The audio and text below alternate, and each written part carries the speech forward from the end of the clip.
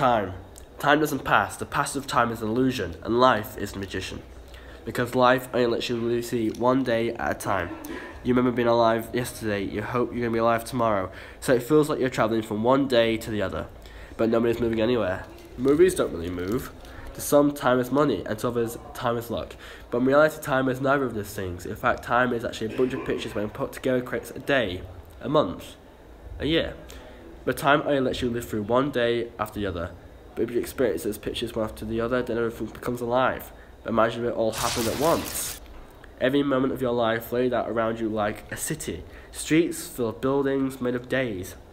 The day you were born, the day you die, the day you fall in love, the day that love ends. A whole city built from triumph and heartbreak and boredom and laughter to cutting your toenails. It's the best place you will ever be.